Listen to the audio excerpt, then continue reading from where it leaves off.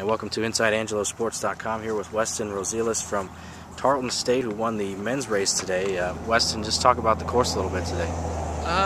The course was just, 3 loops or so. It was kind of hilly and uneven, but for the most part, it was a pretty good course. The footing was a lot better than years past, so it was pretty good. Okay. Was there any point in the race where you made your move? I know you and Kia were up at the front.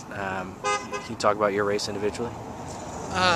Today I went with a different strategy. Normally I like to go out hard and just kind of grind it out, but today I decided to kind of go more conservative the first 2 miles, and then after the 2-mile marker I just decided just to go and see what I could do from there.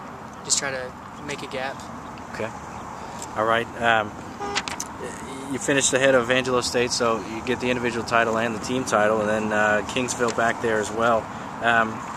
Give you some confidence maybe going into the conference meet that you finished ahead of 2 teams from the conference? Yes, it gives us some confidence because our main goal is to get top 3 this year. We're pretty young this year, so it's going to be tough, but after beating Angelo and Kingsville, it definitely gives us some confidence going into conference. Okay, all right. Thanks a bunch. Keep up the good work. Thanks.